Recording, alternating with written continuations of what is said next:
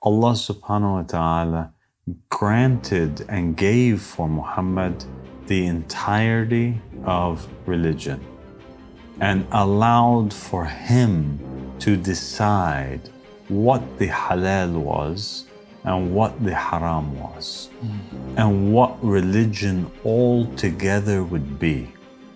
Muhammad was given the freedom to formulate the religion as he saw fit.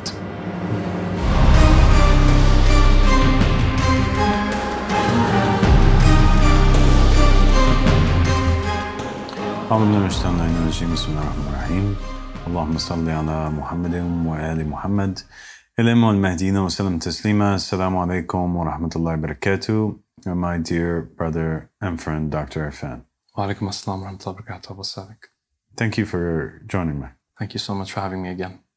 So today we want to talk about what Allah subhanahu wa ta'ala gave the Prophet Solomon in terms of the gifts and his kingship and his kingdom that he was given versus what the Prophet Mohammed was given. So it's known in Judaism, Christianity, and Islam that one king in particular was given a kingdom the likes of none other who had ever come before him. You know, and he was very much favored by God in that regards. He was given authority and ability in the land. He was a king, and there were not too many prophets and messengers that were sent in history that were actually given the ability to rule. A few of them were, for example, like David and Solomon. There was Zulkarnain, there was Joseph, but not many of them actually had a kingdom. Rather, they were oppressed in their land and they were preaching the word or calling towards God, usually while there was an oppressor or a tyrannical king that was in the place. So the fact that he had a kingdom, he had authority, he had rule, he had a government, which he was the head of in this physical world, is already kind of a special thing.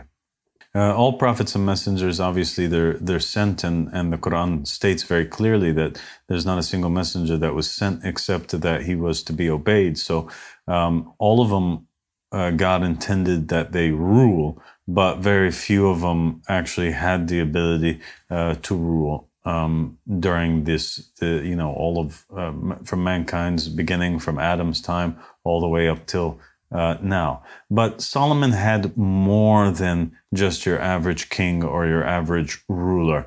His kingdom was extremely vast, and he was given great wisdom, and he was given the ability to understand the logic of the animals. He was able to understand their languages, and this is very well known in Judaism, Christianity, and Islam. They all agree upon this fact, and the stories of Solomon's interactions with various creatures from the hudhud all the way to the ant and beyond are recorded in the Quran, and also in the narrations of the Jews, the traditions and legends of the Jewish people.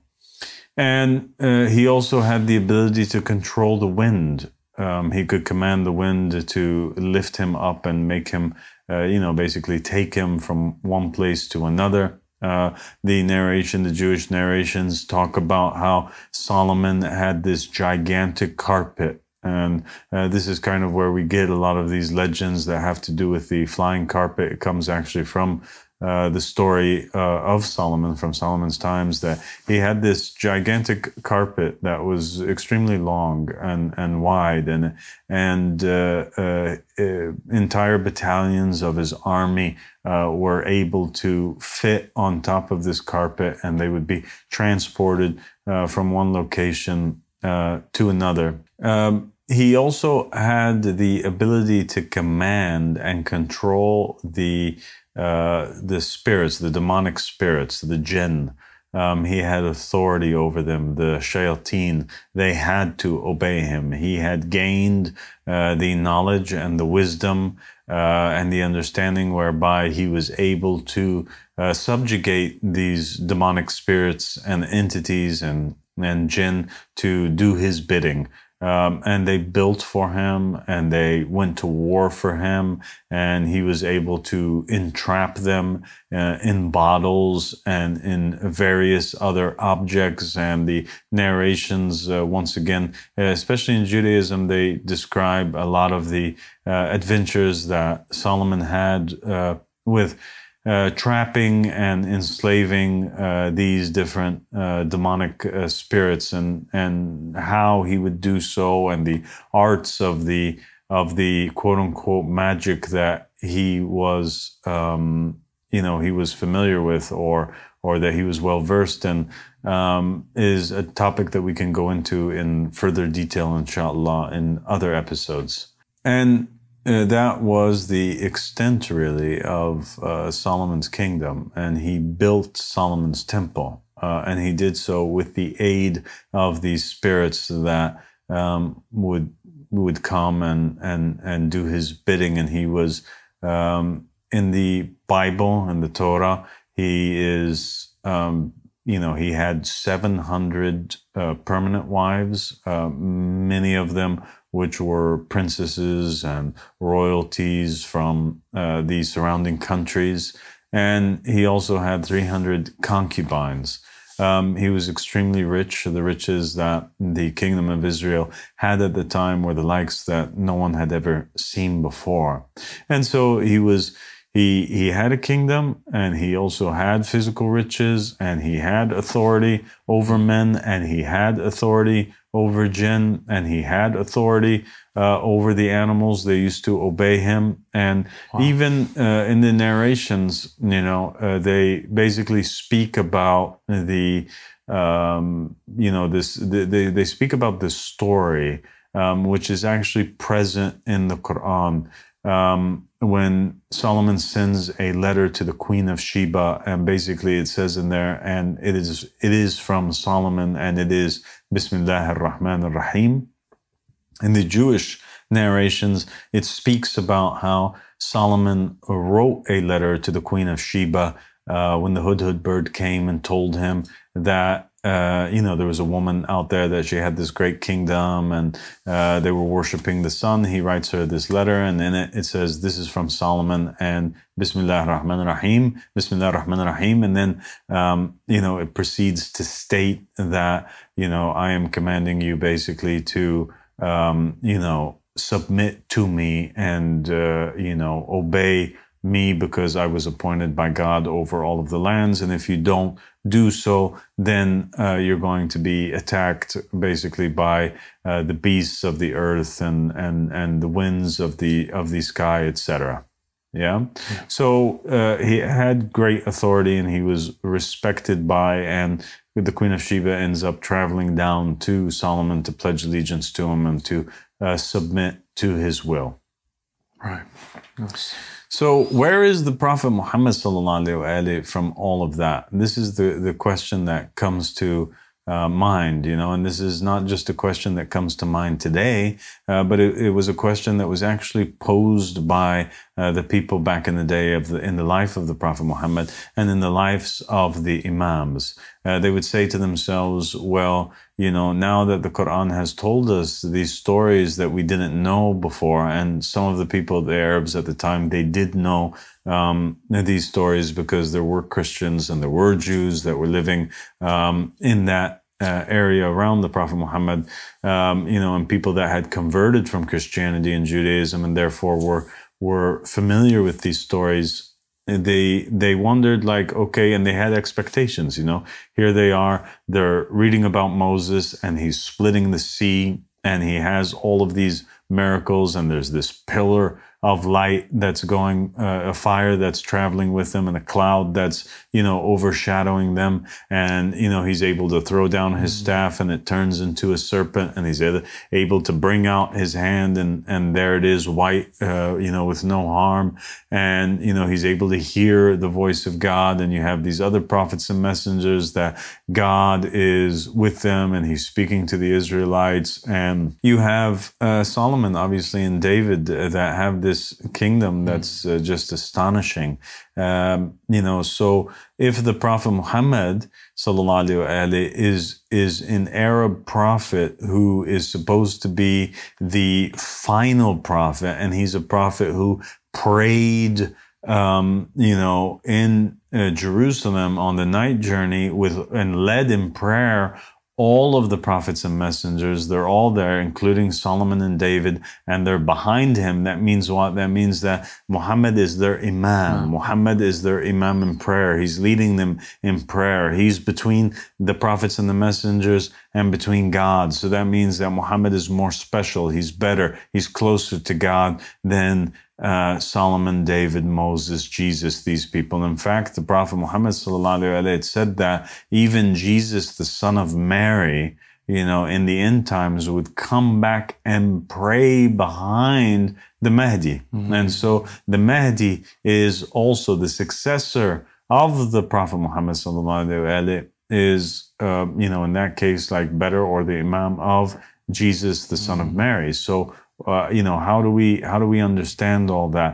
And they wondered, what has God given the Prophet Muhammad?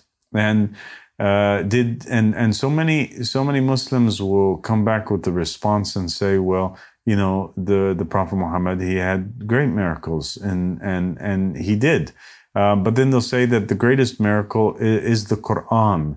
And people don't so much understand, what does that mean, that the greatest miracle is the Quran? Now, there's a little bit of a confusion on that. Okay, Moses, he splits the sea. Muhammad sallallahu alaihi wasallam, he splits the moon. That's understood. Splitting the moon is a much greater task than splitting the sea. But what does it mean when the Muslims say that the greatest miracle is the Quran? This is a very good, interesting question. This is the first thing they say. And you always think, well, Moses also received the 10 Commandments and wrote the Torah. And how is this any better? It's pretty much the same thing. So I always wondered about that. And I'm sure you have the answer. Yeah. So like we said, Moses splits the sea, Muhammad splits the moon. Solomon, he's speaking to the animals, right? And he's understanding the animals. And you have narrations where the Prophet Muhammad sallallahu alaihi wasallam is also understanding the animals, or the Imams from the Ahl Bayt are able to interpret what the camel is stating, and even what branches from the trees or plants of the earth, what they are also stating. Or that there would be like pebbles in the hands of the Prophet that would speak to him. And so that also is greater, because you have inanimate objects or plants that are able to speak, and the Prophet understand them. And also he understands the language of the animals. But what does that mean? Like, okay, so how then does the Prophet Muhammad, though, have, beyond a shadow of a doubt, a kingdom that is much greater than Solomon? Because if he's better than Solomon, if he's the Imam of Solomon, then God must have given him something that he didn't give any of the other prophets and messengers. There's something that has to make Muhammad sallallahu alaihi wasallam special. And we get this in several narrations from the Ahl Bayt alayhim salam, that has in it really like an incredible secret, and something that most of the people either don't know, or they don't pay attention to the meaning behind it, right? The weight of it. In one narration, one of the Imams from the Ahl Bayt alayhim salam state that the Prophet Muhammad had gotten to a point where God basically commends him and says to him, "You are upon great morals and manners. You have reached to the epitome of goodness, of good morals, good character," right? Right. And you have other narrations from the Prophet Muhammad sallallahu alaihi wasallam saying, "And what is religion except for love?" All right? Is religion anything but love?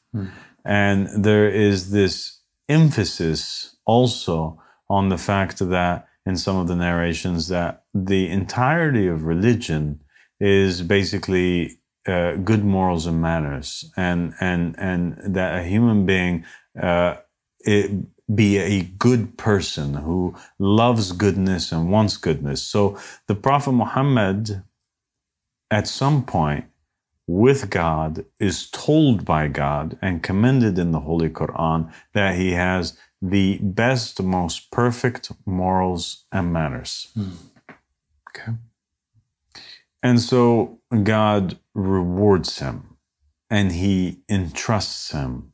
And the narrations from the Ahl Bayt alayhim salam state that the Prophet was given everything that Solomon was given, but he was given that which Solomon and no other prophet before was given. And then the Imam would recite the verse from the Quran, and so give or withhold without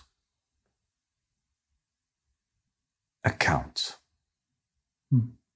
So give or withhold without account. And then the Imam would recite another verse. And the verse would state, and that which the messenger gives you, take it. And that which he forbids you from, then abstain from it.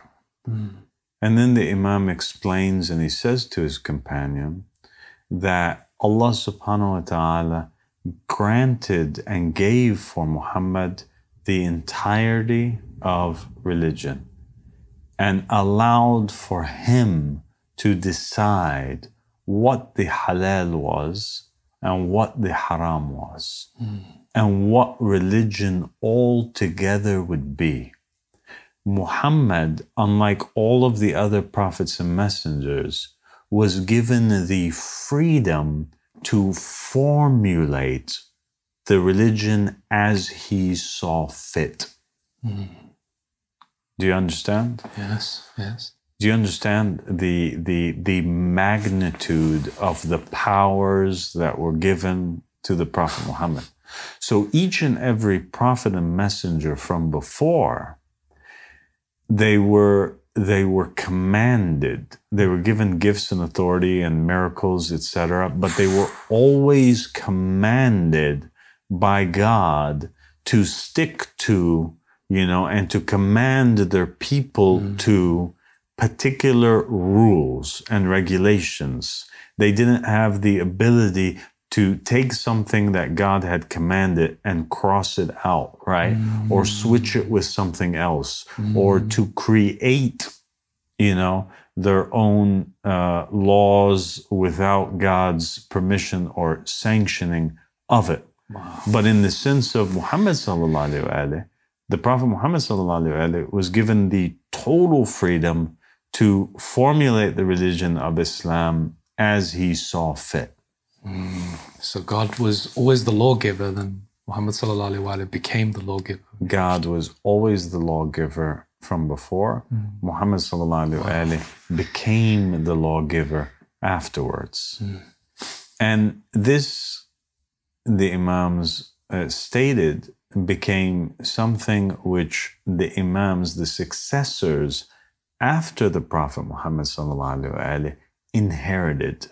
Wow. And for that reason, the narrations state that the successors of Muhammad are better than all of the other prophets and the messengers, because they have in their hands the keys to formulate, change, implement, make a part of, or take out of religion whatever it is that they saw fit. Right. Now, we have a scene in the Bible where Simon Peter is given the keys to the kingdoms of the heavens and the kingdoms of the earth. Okay? So he is given the ability to grant commands or to state things, and it becomes obligatory for the people to abide by. All right? Yeah. So his word becomes the word of Christ. Yeah? Right. But he still had to work within the same boundaries that Jesus came with. Right. Okay? The Prophet Mohammed sallallahu alaihi wasallam had the power to, and the freedom from God to break and take away all of that which came before him, everything. There's not even a basis for him. And he can build religion from the bottom up. He had the power to make religion whatever it is that he saw fit. And there's a big difference there. That's a gigantic power that the Prophet has. The Prophet could make it obligatory that people abstain from drinking milk, for example, and all of a sudden the abstention from milk becomes law, and it becomes a law that God would uphold, and He would punish those who transgress from that. He had in the time of the Prophet Muhammad sallallahu alaihi the Prophet who had on his night journey landed on the spot and led the prophets and the messengers in prayer from the spot where God spoke to the Israelites in the position of the place of the Ark of the Covenant in the temple. The Prophet Muhammad sallallahu alaihi now literally stood in the place of the Ark, literally stood in the place of God, and he had total authority to do as he saw fit. Right. Wow. It's amazing, this spectacular analysis of the Quran and bringing these verses that we've heard and putting it into context. It is quite incredible that you do overlook these things, and it's in front of your eyes, but you just can't see it. Yeah, so by that, the Prophet Muhammad sallallahu alaihi wasallam was given a kingdom that was greater than the kingdom of Solomon, because Solomon, although he was given all of these great things and powers and abilities and miracles, he was not given the freedom to change the law of Moses. He had to stick to it. He couldn't change it. And the same thing with Moses. He didn't have the ability to escape from the law of Abraham. And in the Bible, he gets in very much trouble with, God for not circumcising his son. Right? When God sought to kill Moses, and one of the verses because of the whole, not circumcising his son issue. But Muhammad sallallahu alaihi, he could change the direction of worship from Jerusalem to Mecca. He changes the form of worship and the form of prayer.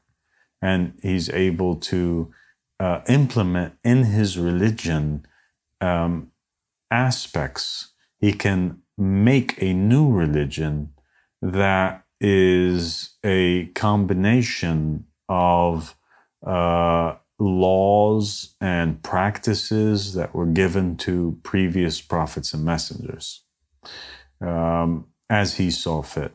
So, for example, one of the things which he implements as a part of his jurisprudence, for example, is the wudu.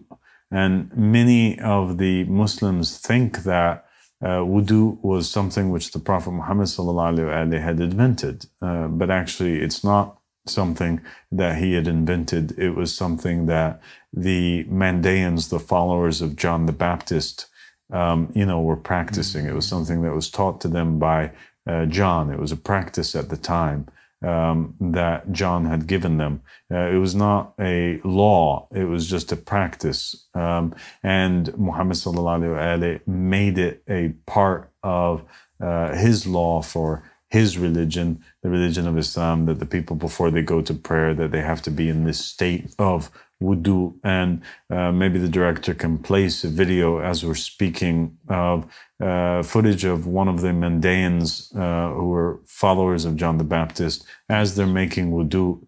in the river, you can see that if you were to come across this person and watch him make wudu, you would find that his wudu is exactly the same wudu that Muslims use today. And so the wudu itself is not a Muslim practice, but rather it was a Mandaean practice. And the Prophet Muhammad had the ability to integrate it and make it a part of his religion. And there's many examples of certain aspects that they took from the Zoroastrian religion and from Christianity and Judaism, and he made them together to perfect and make a universal religion which was supposed to be appealing to all mankind. Okay. It's interesting, like the Orientalists, when they study the life of the Prophet Muhammad, they say that he kind of invented this religion, taking from bits of Judaism, bits of these different religions to make his religion. The Prophet Muhammad kind of essentially did do that, but he had authority from God to do what he Absolutely. You know, and he didn't take falsehood. He didn't take like things from false teachers or false religions. He took sunnahs, practices. There's a big difference between a sunnah, something which John is doing, okay? John is cleaning himself, he's washing himself in a certain way, and then his followers copy that, and they do that. There's a difference between something a prophet did, right, which every prophet will come with something that they're doing that other people didn't do, right? A certain practice, a certain way of talking or walking or eating, right, that the people would mimic them in. But this is different than it being a law which came down. Right. John the Baptist was still a Jew who was abiding by the laws of Moses, you know, like every other Jew at that time. But he was also baptizing people. He was washing people in water. But he never claimed that the act of baptism itself, that, hey, I'm John and I'm bringing a new law that you guys have to abide by. And if you don't abide by, then you're going to be held accountable for. Gotcha. Do you understand? Yes. Yes. Yeah. So that's the story of the kingdom of the Prophet Muhammad sallallahu alaihi wasallam. And knowing that Muhammad had this ability and this power to change the jurisprudence and to formulate his own religion, and that this authority was given to Imam Ali alayhi salam and the Imams from the Ahl Bayt alayhi salam all the way down to the final successor from the family of Muhammad. You know, so all the successors until the Day of Judgment inherit everything that the Prophet Muhammad sallallahu alaihi wasallam had.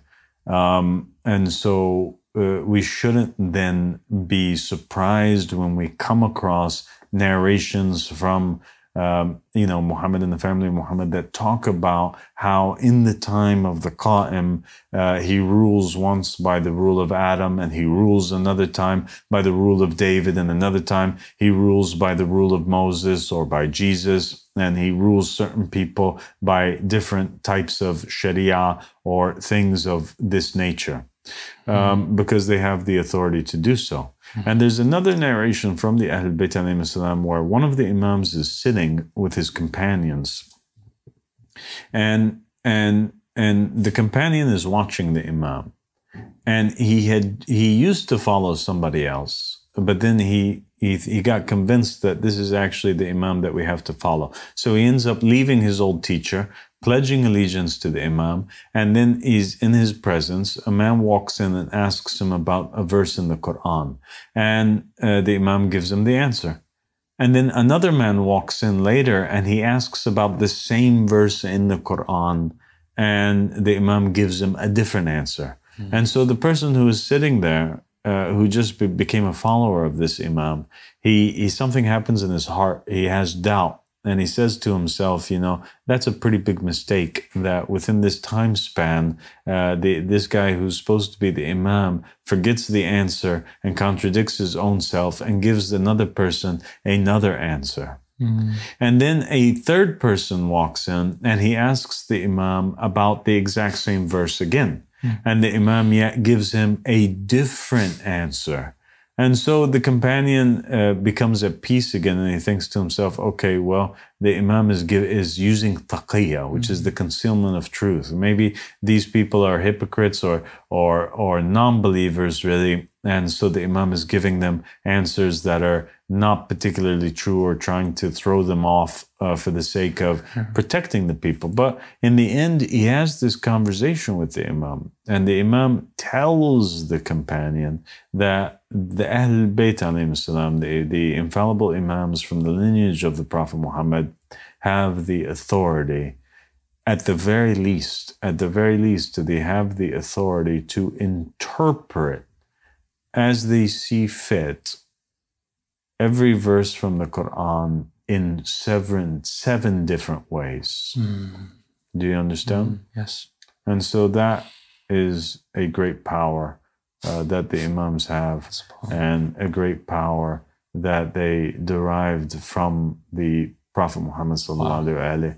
And so they are inheritors to a kingdom. Muhammad and the family of Muhammad are inheritors to a kingdom that is greater than the kingdom of Solomon, because they were given all of that, but they were given, God delegated to them, his entire religion. It's like God says to Muhammad and the family of Muhammad, I trust you. You have now reached a state of complete goodness. Whatever it is that you say, whatever it is that you guide the people to, at the end, you will only guide them towards goodness. So paint whatever picture you want, take them on whatever walk that you want, lead them down any road. All roads will lead to me. And if you remember, there's a seal that the Prophet Muhammad sallallahu alaihi had, and the seal basically stated, face whatever direction you will, for verily you are victorious. And that seal kind of summarizes the message of, today's talk, and proves the point. And that is that the Prophet sallallahu alaihi had reached a state of ultimate goodness, that anything that he did was acceptable, and he had now in his hands all authority. SubhanAllah. Kind of also reminds me of the famous saying that where truth follows wherever Ali goes. And this is just amazing. Ali is with the truth, and the truth is with Ali. Right. And so, the greatest miracle of the Prophet Muhammad sallallahu alaihi is the Quran, because the Quran represents the law and the word of God, right? Yes. And the word of God can be interpreted, right? And adjusted, and the word of God is held by Muhammad and the family of Muhammad. Muhammad and the family of Muhammad, they are the word of God, because the Quran states, whatever they give you, take it, and whatever they forbid you from, abstain from it. Anything that comes from them, any word that comes from their mouth is Quran. They are the ones whom have the ability to interpret and formulate religion, and therefore religion is a man in its truest and brightest sense with Muhammad and the family of Muhammad. Incredible. Thank you so much for joining me. Thank you so much, Abu Sadiq, for sharing this knowledge. Thank you. Wow, what an amazing episode that was, and so much knowledge in there for us to reflect on and learn from. And one of the main things that become so powerful to me as Abu Sadiq was talking was that the reason why the Quran is not like a legal codex, why it's not a set of laws like the 10 Commandments, where laws come one after the other, but you see the laws coming in real time. So, for example, when the Prophet Muhammad is with the children of Israel in Arabia and they are mocking him for worshipping in the direction of worship towards Jerusalem, he changes the direction of the Qibla. When he sees, for example, drunk Arabs coming to the prayer without their senses, he prohibits alcohol. When the Prophet's, the verse for his wives to be behind the veil, it comes in real time as the situation is arising.